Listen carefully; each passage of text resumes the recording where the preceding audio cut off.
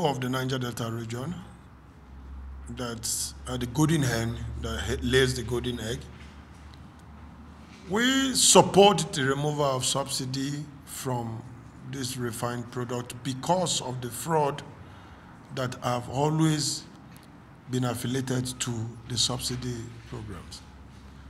But on that note, we also appeal to Mr. President that the money that was supposed to be used to subsidize the refined product should be used to revamp our refineries.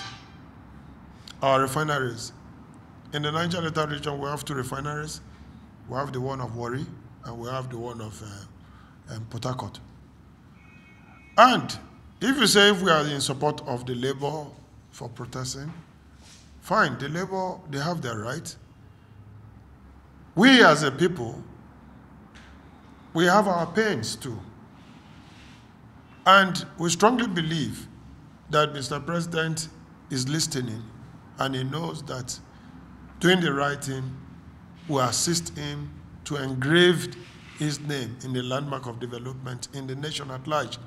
So we strongly believe that the 8,000 naira that have been stepped down for 12 million Nigerians home should be stepped down, and the proposed funds for palliative should be diverted into revamping our refineries.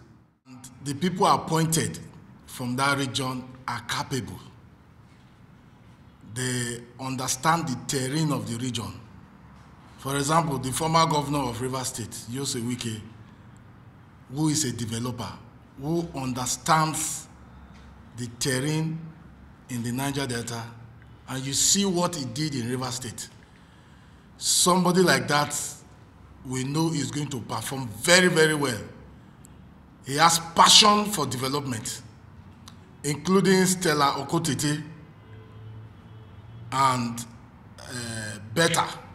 These people have passion to develop. So we believe that any ministry they are going to act impact in this hope agenda of Mr. President. John Eno from Cross River State 2 is another good product. In fact, the president gave us one of the best in the Niger Delta region in this cabinet, and we believe that the president will not regret. These people are going to perform very well. It's the expectations of the new hope given to us by Mr. President. And in line with that hope, we are very confident of the nominees, the ministerial nominees, Mr. President Bola Tinubu has already made. And these are leaders that we know within our region that are performance. So with the challenges we're having within our region, we know that they know the region even better as chief executive officers of the state, and they are going to deliver as expected. So the situation we have now is of hope, and we believe that with the nominees made by Mr. President, there is not going to be going back, but more progress and practical development for the region. Thank you.